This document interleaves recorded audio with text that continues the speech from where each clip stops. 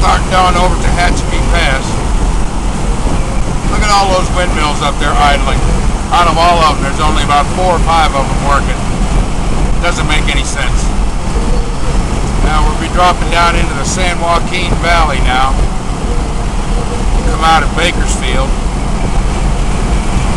Cut across from Bakersfield over to I-5 and take I-5 up to Colusa.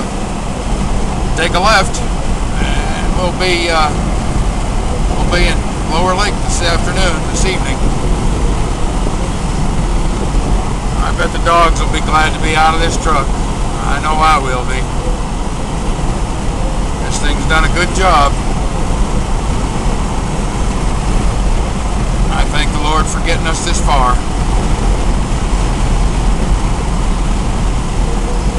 We couldn't have done it without him, that's for sure.